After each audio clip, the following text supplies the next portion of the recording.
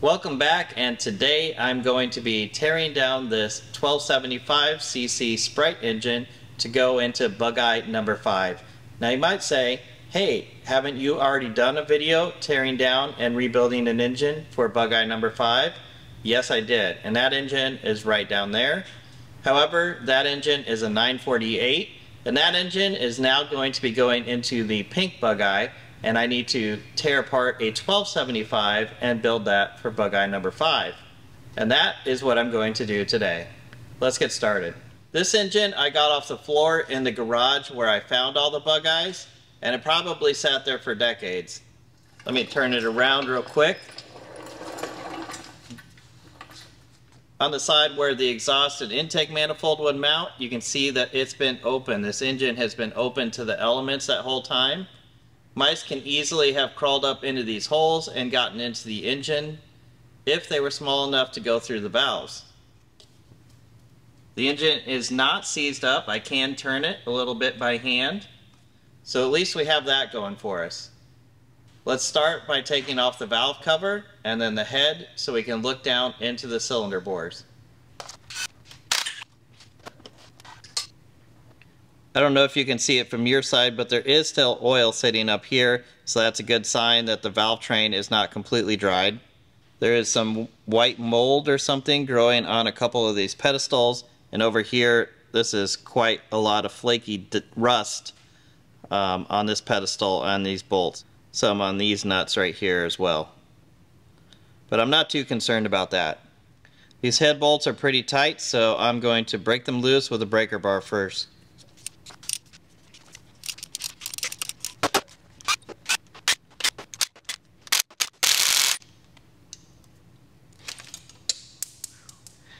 That bolt is really hot.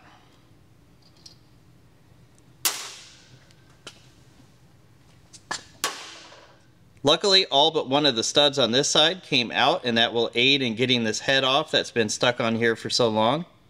We'll get these high tension leads off and out of the way. Even these are stuck on because they've been on there for so long. The spark plug ends are corroded. So the head should be loose now, and the only thing that's holding it in is the friction and all the rust that has developed between these studs and the head. I did forget about it, but there's a little hose that comes up here from the water pump and connects onto the head. This is the bypass hose, and I need to at least loosen the hose clamps.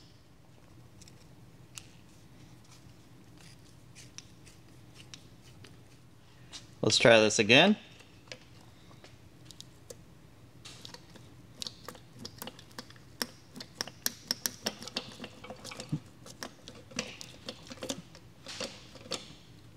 Feels like it's teetering on this stud here.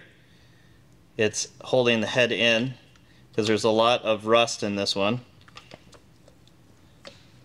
So just work it back and forth until it comes up.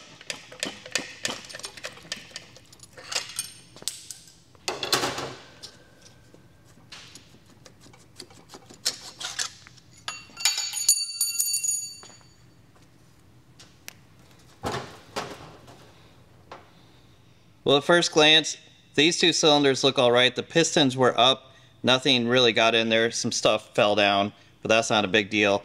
This cylinder is pretty rusty, and this one is a little bit better. I'm going to put the push rods back in the head before I lose what order they were in. These are so rusty I won't be using them again, but it's still good practice to keep track of everything.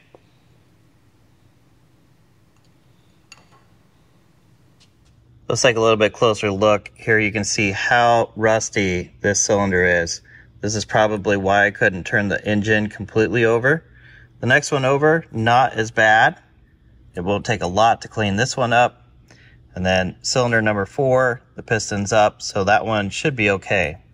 So once I have everything stripped here, we'll have to get this machined, and they will machine this one out to see how far they have to go to get all of the rust off the cylinder walls. And that will determine what bore all 4 of the cylinders get bored to.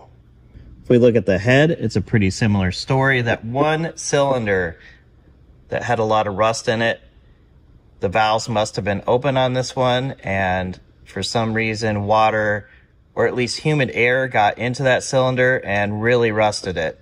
So all the valves are going to have to come out of here. The valve seats will have to be redone. We'll get the head surfaced, and this will be as good as new. We know what we're dealing with now on the top end of the engine. Now we need to drain the oil and flip the engine over just to make sure that the connecting rods and the crankshaft are in good shape.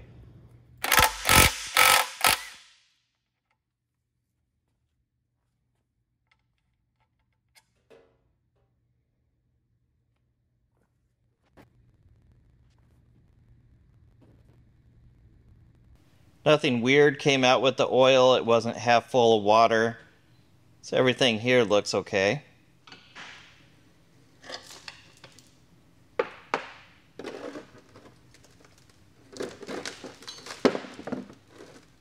Let's get this pan zipped off.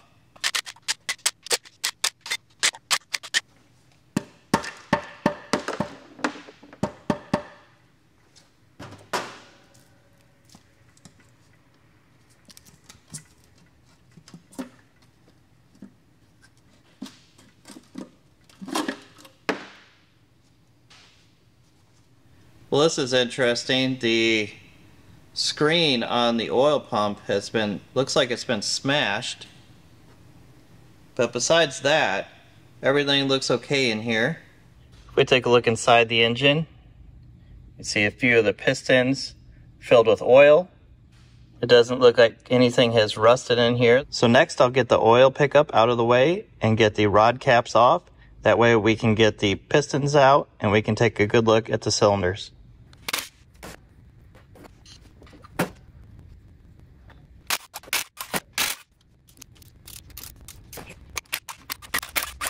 Now when I remove the rod caps, I need to keep them in order so that they go back on the rod that they came out of. The bearings are just starting to show wear. The crank looks very good.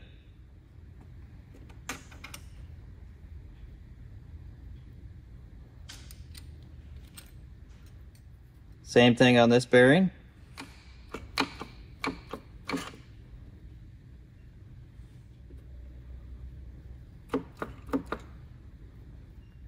It looks like someone has already stamped all the caps for me, so that's nice. As long as I get these back on the correct rods, they will all be numbered. Now I need to move the pistons down and out.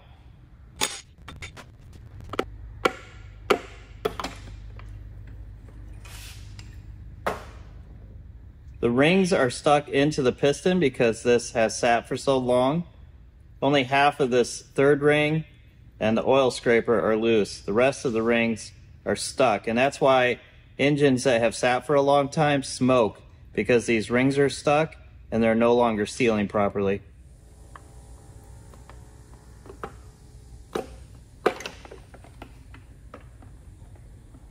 Here's the number 2 piston.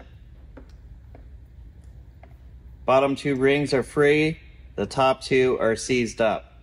So this engine would have smoked pretty bad if we had gotten it running. Now we can turn the crankshaft out of the way.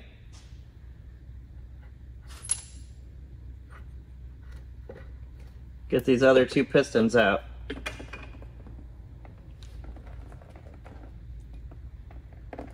Number 1, all the rings are free on this one.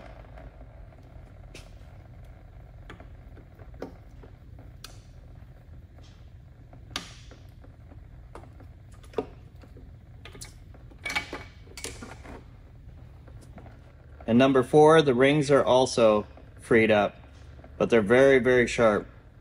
If you haven't seen this before in a real engine, as I turn the crankshaft, there's 2 sprockets on the end here with a chain that turns between them just like a bicycle. So as I turn this, there's a chain in here that goes down and turns the camshaft. Camshaft is right here. And as I turn that, there's another gear right here, and this goes out the side of the block to turn the distributor.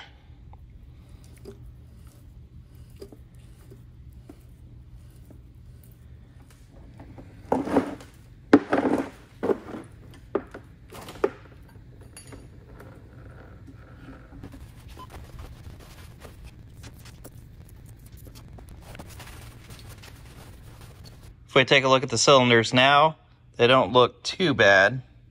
Here's cylinder 1. Here's cylinder 2, the rustiest one. This is definitely more than just surface rust, but I think this will probably come out without going over 40 thousandths oversize.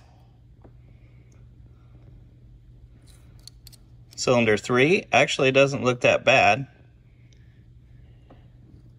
And cylinder 4 about the same as cylinder 1. I don't even feel a ridge at the top of the cylinder. So it appears the only failure this engine had was being improperly stored for decades.